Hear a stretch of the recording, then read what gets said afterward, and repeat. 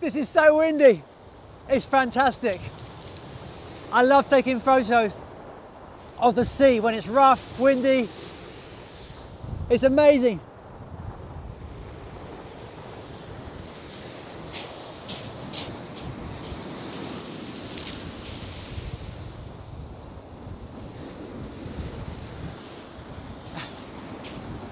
If you've got a longer lens like this TTArtisan 500mm prime and you're wondering how to get really pin sharp images with your lens, I'm going to tell you exactly how to do it in 3 really simple stages. Now before I do that, just to say sorry about the wind. It's so windy here and the waves are so rough, but it's great for photography.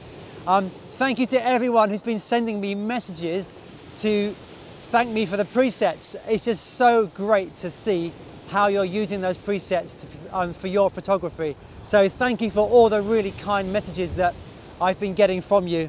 It's so great.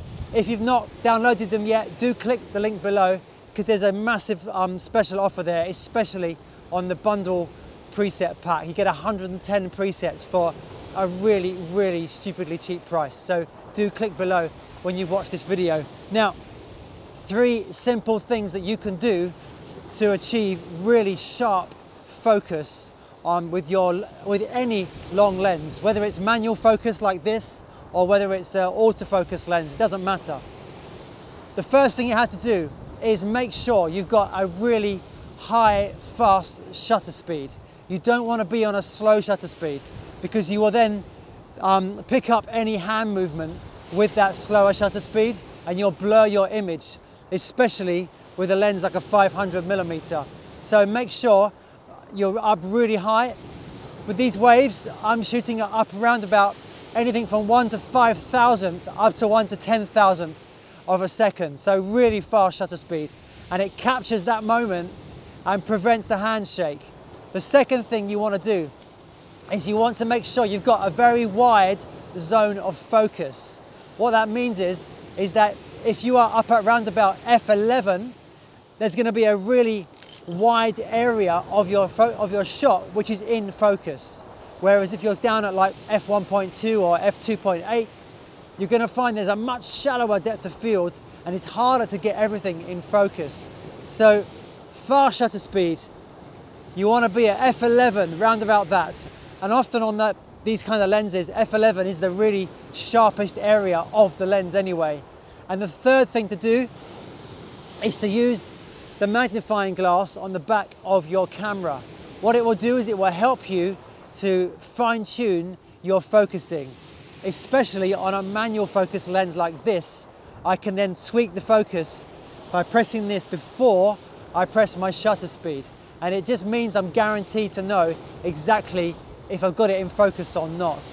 Now, even if you've got an autofocus lens, still do that because it will help you know if you really are in focus and catching the right area in your focus. So those 3 things, it's worth doing that. Now you're going to have to boost your ISO for this. I've got mine at 1600. It's totally fine. Doesn't make a difference. Won't make it, you know, it's still really clear. Oh, look at the light over there. I'm going to show you the light. Look at that. Just beautiful. So you just dial in f11 on the lens. I'm up at 1600 ISO. I got 1 to 10,000th of a second for my shutter speed. And then I press the back of the camera, just double check that I'm in focus. Now the waves are moving around a lot, so I'm having to really pick my spot and just get that fine tuned. There we go. And then there it is.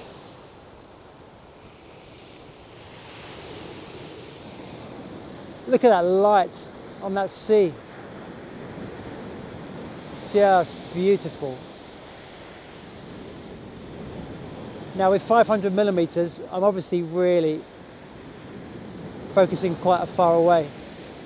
So it's just a matter of finding your spot, getting focused on it, and then drilling your shutter speed, your aperture, and you're good to go.